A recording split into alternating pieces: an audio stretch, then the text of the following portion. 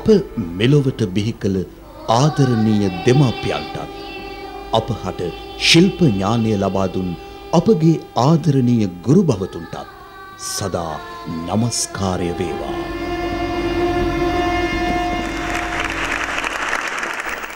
ආයුබෝවන් සුබ සන්ධ්‍යාවක් වේවා ඔබ සැමට.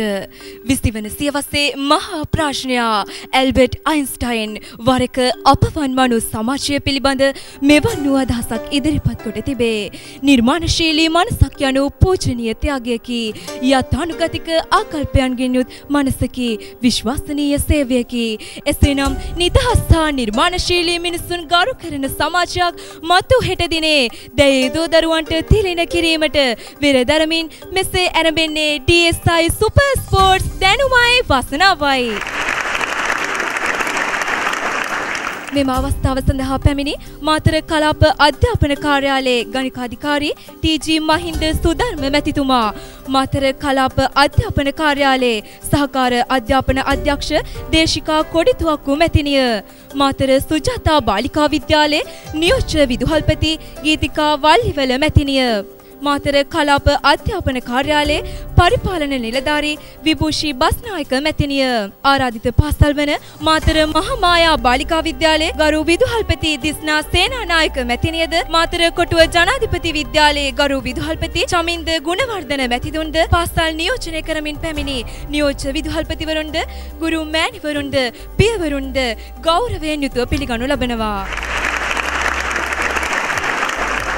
අද දින තරඟව දින මාතර මහාමායා බාලිකා විද්‍යාලය හා කොටුව ජනාධිපති විද්‍යාලයේ සහෝදර සහෝදරයන් ගෞරවයෙන් යුතුව පිළිගනිමින් ඔවුන්ට සුභාශිංසන ගෙනෙමින් මෙම ප්‍රශ්න විචාරය සඳහා මේ ගෞරවනීය ඇරයුම ජ්‍යෙෂ්ඨ මාධ්‍යවේදී මාධ්‍ය විභූෂණ ආචාර්ය ගුණසේකරගේ පතිරණ මැතිතුනි ඔබතුමාටයි.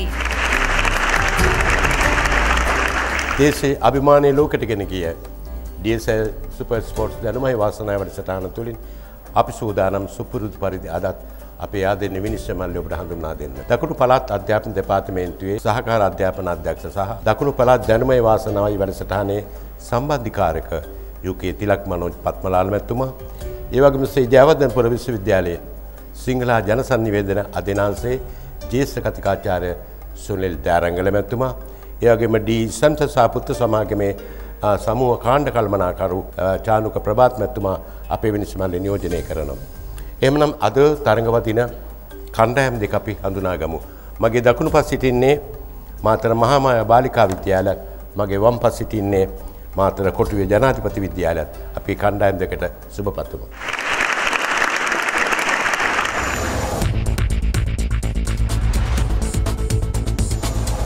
හොඳයි, අපි සූදානම් තරඟය ආරම්භ කරන්න. පළමුවෙන්ම මාතර මහාමායා බාලිකා විද්‍යාලයේ නෙත්වෙනි චාරුකා තුවට ලැබෙන පළමු ප්‍රශ්න දෙක.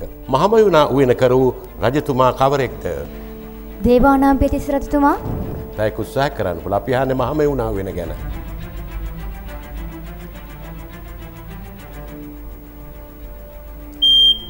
මුටසිව රජතුමා. දෙවෙනි ප්‍රශ්නය. මලවුන්ගේ උත්තානය සීකරමින් කිතුණුවන් පවත්වන උත්සවයේ කුමක්ද? පාස්කු උත්සවය. ඔව්, පාස්කු උත්සවය. මාතර කොටුව ජනාධිපති විද්‍යාලයේ නිකිනි නිම්සරා වික්‍රමසිංහ දුවට ලැබෙන පළමු ප්‍රශ්න දෙක. මුටසිව රජුගේ පියාගේ නම කුමක්ද? පණ්ඩුකාභය රජතුමා. ඔව්, පණ්ඩුකාභය රජතුමා. දෙවෙනි ප්‍රශ්නය. හිරු දෙවියන් උදෙසා ජනවාරි මාස පැවැත්වෙන උත්සවය කුමක්ද? තයිපොංගල් උත්සවය. තයිපොංගල් උත්සවය. මාතර මහාමායා බාලිකා විද්‍යාලයේ විස්මී ගවීනා දුවට ලැබෙන පළමු ප්‍රශ්න දෙක. මූ දෙව්දාවත ලියවුණේ කිනම් රජින සමයේද? ලීලාවතී රජින. ඔව්, ලීලාවතී රජින සමයේ. දෙවෙනි ප්‍රශ්නය. මහා බාධක කොරල්පරය අයත් මහද්වීපය කුමක්ද? ආසියා මහද්වීපය. උත්සාහ කරන්න. අප්‍රිකා මහද්වීපය. ඕස්ට්‍රේලියා මහද්වීපය. කොටුව ජනාධිපති විද්‍යාලයේ ඉනෙත් දිදුලංග පුතාට ලැබෙන පළමු ප්‍රශ්න දෙක. වැලිගම රාජකුල වඩන පිරිවෙන ඉදිකර වූ රජින කවුද?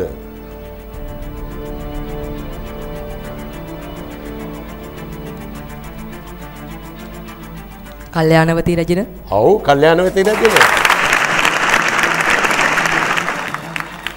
දෙවෙනි ප්‍රශ්නේ ටයිටැනික් නෞකාව මුහුදුබත් වූ සාගරය කුමක්ද? පැසිෆික් සාගරය. උත්සාහ කරන්න. ඇට්ලන්ටික් සාගරය. ඔව් ඇට්ලන්ටික් සාගරය.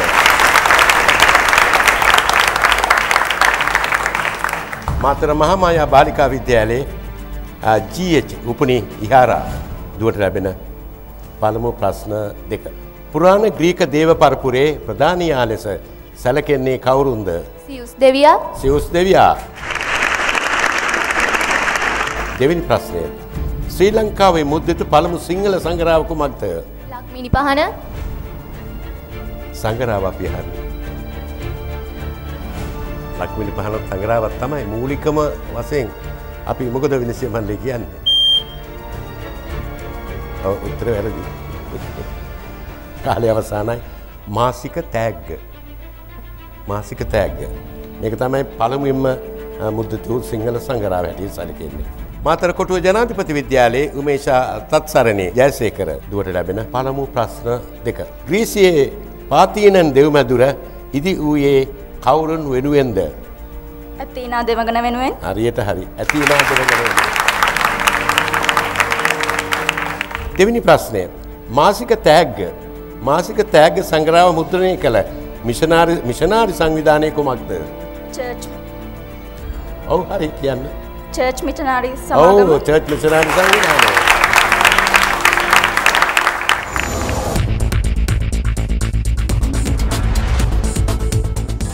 අපි දැන් කතාවට බහිමු නේද? හොඳයි. අපි හරි ආසයි පුතාලගේ දුවල කතා අහන්න. පළමු අවස්ථාව මාතර මහා මායා බාලිකා විද්‍යාලයේ නෙත්වෙනි චාරුකා දුවටයි. අවසරයි. ඔබ ජංගම දුරකථන භාවිත කරන්නෙක්ද? එසේනම් ඔබ අනිවාර්යයෙන්ම මේ පරිසරයට ඉලෙක්ට්‍රොනික අපද්‍රව්‍ය බැහැර කරන්නෙක්. ඔබ නිසා වසරකට ටොන් මිලියන 40ක් ඉලෙක්ට්‍රොනික අපද්‍රව්‍ය පරිසරයට එකතු වෙනවා. ග්‍රෑම් 2ක් බලති මයික්‍රෝචිප් එකකින් කිලෝග්‍රෑම් 26ක් බලති රසායනික සංයෝග පරිසරයට එකතු වෙනවා. වගේම කාබන් ඩයොක්සයිඩ් වැනි හරිතාගාර වායුන් අධික ලෙස මෝචනය වීමෙන් ගෝලීය උෂ්ණත්වය වැඩි වෙනවා. වගේම මිනිසා ඇතුළු සතුන්ට පිළිකා වැනි සුවකර නොහැකි රෝගී තත්ත්වයන් ඇති වෙනවා. ඉතින් අපි මේවා වළක්වගන්නේ කොහොමද? ඒ සඳහා අපි ඉලෙක්ට්‍රොනික ද්‍රව්‍ය භාවිතයේදී දිගුකාලීනව භාවිත කිරීමත්, ඒ වගේම අවශ්‍ය අවස්ථාවලදී පමණක් විද්‍යුත් ද්‍රව්‍ය භාවිත කිරීමත්, වගේම නැවත නැවත අලුත් වැඩියා කරමින් භාවිත කිරීමත්, එසේත් නැත්නම් ඔබ පරිසරයට බැහැර කරන්නේ නම් ක්‍රමවත් අයුරින් බැහැර කරන්න.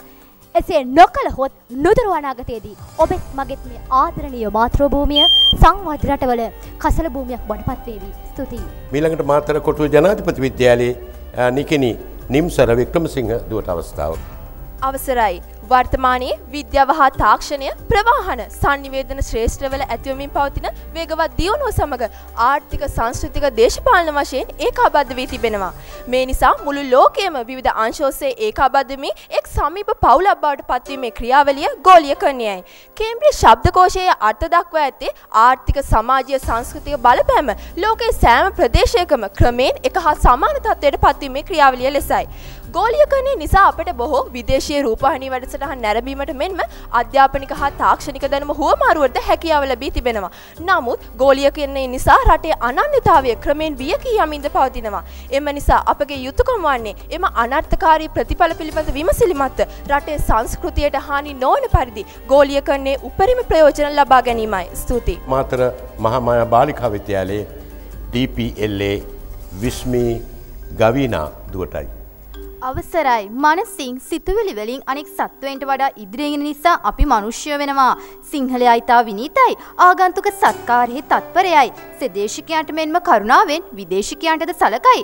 මේ ඉංග්‍රීසි ජාතික රොබර්ට් නොක්ස් අපි ගැන කියූ දෙයි. ඒ අනුව බුද්ධමේ ආభాසයත් එක්ක අපේ මුතුන් මිත්තන්ට ලැබුණේ බුදු වදන අමා ධාරාවක් වුණා. එයයි මා කතා කරන සදාචාරාත්මක සාරධර්මයන්හි අත්පොත් ලැබීම ඒ අනුව ඔවුන්ගේ ජීවිත හැඩ ගැහෙන්නට වුණා. නමුත් වර්තමානයේ මේ මේකින තත්ත්වය ආරක්ෂා වී තිබේද? තාක්ෂණික මෙවලම් භාවිතයත් මුදල් පසුපස හඹාන සමාජයත් එකිනෙකා පරයා නැගී සිටීමට උත්සාහ කරන වටපිටාවත් බුද්ධහමෙන් ආభాසය ලැබූ අප හැදියාවෙන් දශමය පහළට යන්නා නොවේද? මෙයට වග කිව යුත්තේ අපම නොවේදයි ඔබේත් මගේත් හෘද සාක්ෂියෙන් විමසා බැලීමට කාලය එළඹිලා. තාක්ෂණය හොඳයි, මුදල් භාවිතය හොඳයි. අපි ඒ හපත් අරමුණකින් ඉටු කරනවා නම් මෙය නොවේද අප බලාපොරොත්තු වුණු සාරධර්ම වලින් පරිපූර්ණ වූ සමාජය. ස්තුතියි.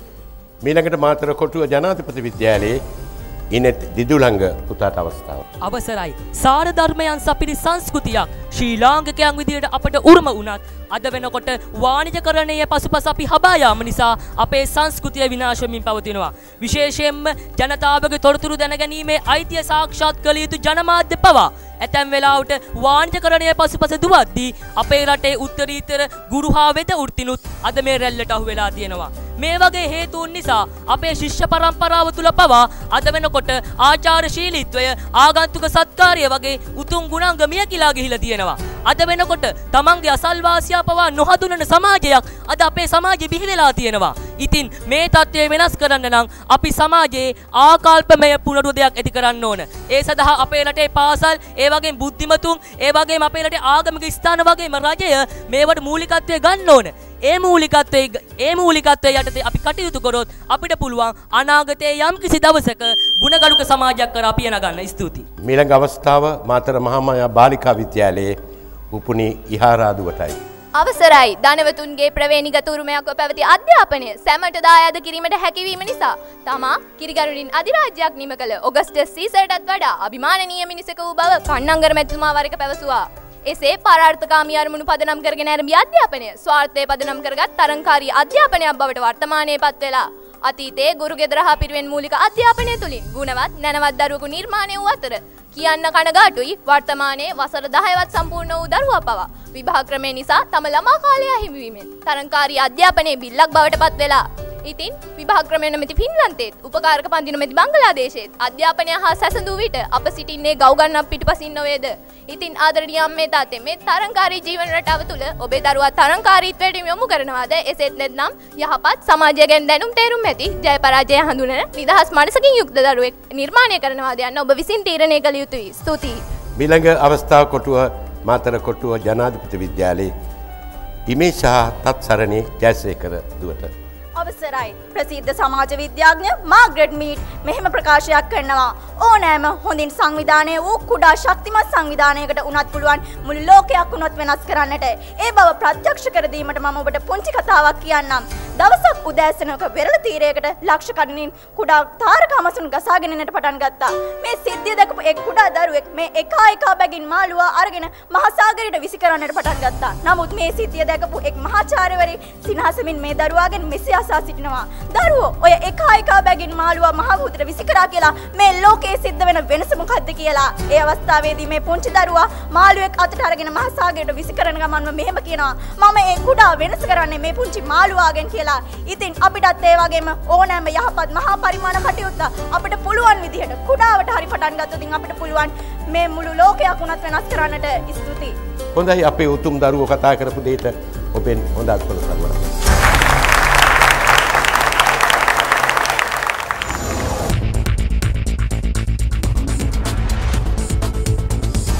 දේශීය අභිමානයේ ලෝකෙට ගෙන ගිය DSL සුපර් ස්පෝර්ට්ස් ඉදිරිපත් කරන දැනුමයි වාසනාව වැඩසටහන තුළින් අප සූදානම් කඩින් ප්‍රශ්න යොමු කරන්න.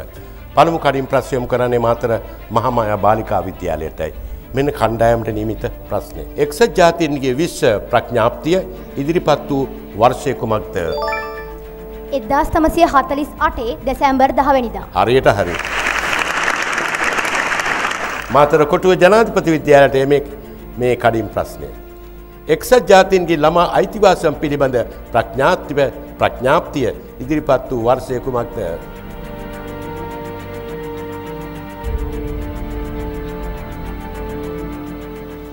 1972. අපි මේ ප්‍රශ්න යොමු කරනවා මාතර මහාමායා බාලිකා විද්‍යාලයේ නැවතත්.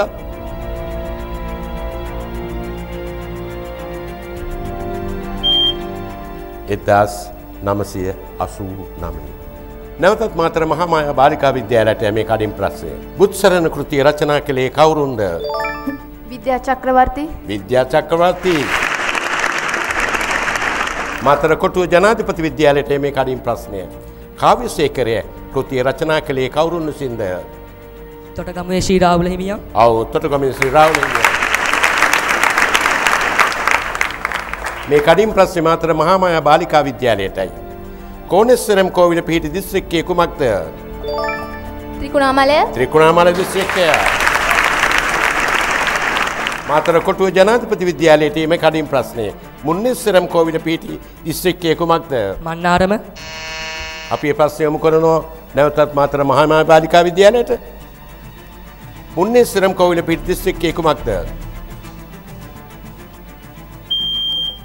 පුත්තලම. හොඳයි. අද දිනේට නියමිත ප්‍රශ්න අපි යොමු කරා. ලකුණු තත්ත්වය කෙසේද කියා අපි විනිශ්චය මණ්ඩලයෙන් අසමු.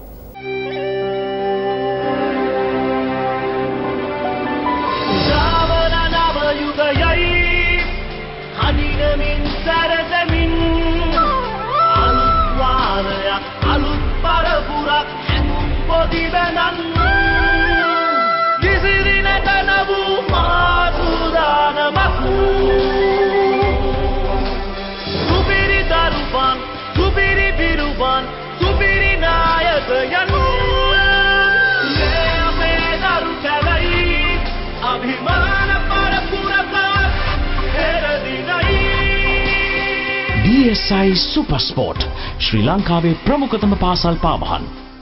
DSI Super Sport අනුග්‍රහයෙන් දකුණු පළාතේ මාතර දිස්ත්‍රික්කයේ මාතර මහා මායා බාලිකා මහාවිද්‍යාලීය කණ්ඩායම සහ මාතර කොටුව ජනාධිපති විද්‍යාලීය කණ්ඩායම අතරෙහි අද දවසේ පැවැත්වුණු දැනුමයි වාසනාවයි තරඟයේ ප්‍රතිඵල ඉදිරිපත් කරන්න අප දැන් සූදානම් වන්නේ. අප මුලින්ම කිය යුතුයි මෙම තරඟ මාලාවේ මෙවර ඉතා උණුසුම්ම තරඟය බවට පත් වුණ අද දවසේ තරඟය. ඒ වගේම කණ්ඩායම් දෙකම ඉතා හොඳින් මේ තරඟය සඳහා පුහුණු වෙලා තිබුණා, සූදානම් වෙලා තිබුණා. ඒ පිළිබඳ ප්‍රසාදය මුලින්ම පළ කරමින් තමයි අපි ප්‍රතිඵල ඉදිරිපත් කරන්නේ. මාතර මහා මායා බාලිකා මහාවිද්‍යාලීය කණ්ඩායම වෙනුවෙන් අද දවසේ දැනුමයි වාසනාවයි තරඟයට සහභාගී වූ ඩී නෙත්මිනි චාරුකා ලකුණු 29ක් ලබාගෙන තිබෙනවා. DPLA විශ්මි ගවීනා ලකුණු 28ක් ලබාගෙන තිබෙනවා. GH උපනි ඉහාරා ලකුණු 27ක් ලබාගෙන තිබෙනවා. මේ අනුව මාතර මහා මායා බාලිකා මහාවිද්‍යාලීය කණ්ඩායම මුළු ලකුණු 84ක් ලබාගෙන තිබෙනවා. මාතර කොටුව ජනාධිපති විද්‍යාලීය කණ්ඩායම නියෝජනය කරමින් අද දවසේ දැනුමයි වාසනාවයි තරඟයට සහභාගී වූ HG නිකිනි නිම්සරා වික්‍රමසිංහ ලකුණු 27ක් ලබාගෙන තිබෙනවා. MM ඉනෙත් දිදුලංක ලකුණු 38ක් ලබාගෙන තිබෙනවා. උමේෂා තත්සරණි ජයසේකර ලකුණු 27ක් ලබාගෙන තිබෙනවා. මේ අනුව මාතර කොටුව ජනාධිපති විද්‍යාලීය කණ්ඩායම මුළු ලකුණු 92ක් ලබාගෙන තිබෙනවා. අද දවසේ වැඩි ලකුණු ලබා ගනිමින් ජනාධිපති විද්‍යාලීය කණ්ඩායම ඊළඟ තරඟ වටය සඳහා සුදුසුකම් ලබා ගන්නවා. කණ්ඩායම් දෙකේම කතිකයන් ඉදිරිපත් කළ අදහස් වෙනුවෙන් අපේ ප්‍රසාදය පළ කරනවා. ඔබ පුහුණු කළ ගුරුවරුන්ටත් අපි අපේ ගෞරවය පළ කරනවා. ශ්‍රේෂ්ඨ දරුවන්ට අපි අගය කරනවා. ඔබේ අනාගතයේ සාර්ථක වේවා කියලා ප්‍රාර්ථනා කරනවා. විද්‍යාලපතිවරුන්ටත් අපේ ප්‍රණාමය ස්තුතිය පුද කරමින් අප සූදානම් අද අපේ වැඩසටහන ඉවත් වෙන හොඳ තරඟයක් පවත්වලා තරගෙන් ඉවත් වෙන මාතර මහා මායා බාලිකා විද්‍යාලයට නියමිත සහතික සහ තින්නපත් ප්‍රදානය කරන්නට මාතර කලාප අධ්‍යාපන කාර්යාලයේ ගණකාධිකාරී තැන්පත් TG මහින්ද සුධර්ම මැතිතුමාණන්ටත් ඒ වගේම මාතර අධ්‍යාපන කලාපයේ පරිපාලන නිලධාරී බස්නායක මැතිණියටත් අපේ ගෞරවනීය ආරාධනාව මෙම අවස්ථාවට සහභාගී වෙන ලෙස මා පළමුවෙන්ම ආරාධනා කරනවා මාතර මහා මායා බාලිකා විද්‍යාලයේ නියමිත සහතික පත්‍රික නමන්නට මාතර කලාප අධ්‍යාපන කාර්යාලයේ ගණකාධිකාරී තැන්පත් TG මහින්ද සුධර්ම මැතිතුමාණන්ට මේ ඇලහා ජොලසේ පල්හාගෙන රාජ විරාජ විනාදරුවන් කළ පූනම විද්‍යා සකල කලා රස පූරිත වූ මහධන කිරිවැවකට මෙලට අපේ ගෞරවනීය ආරාධනාව මාතර අධ්‍යාපන කාර්යාලයේ පරිපාලන නිලධාරිණී බස්නායක මැතිණියට අපේ ගෞරවනීය ආරාධනාව දී සැම්සන් සහපුත්‍ර සමාගමෙන් නිකුත් කළ තින්නපත් ප්‍රදානයට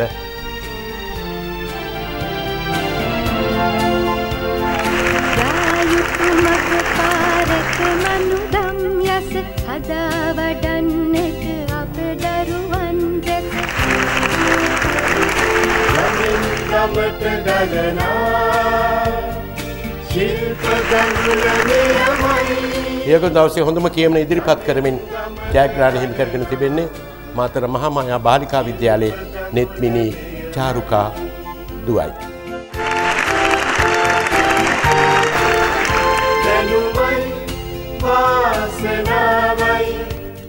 ඔබ සූදානම් වීමට අසමත් වන්නේ නම් එය අසමත් වීමටද සූදානම් වීමකි. ඔබ ලබා ගන්නා සාර්ථකත්වය යනු ඔබ ලබාගත් දේ නොව ඔබ ලබාගත් දෙයින් කරන දෙයයි.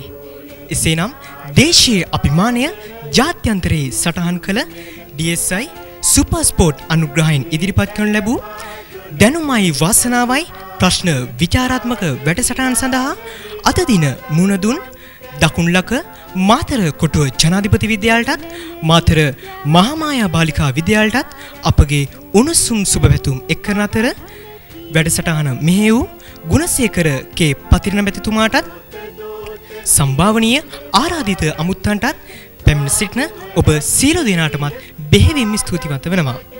එසේනම් අපගේ මේ සූදානම අදට ඔබගේ නිවසින් සමුගෙන යාමටයි. මේ නිමවන්නේ DSI සුපර් ස්පෝර්ට් දැනුමයි වාසනාවයි.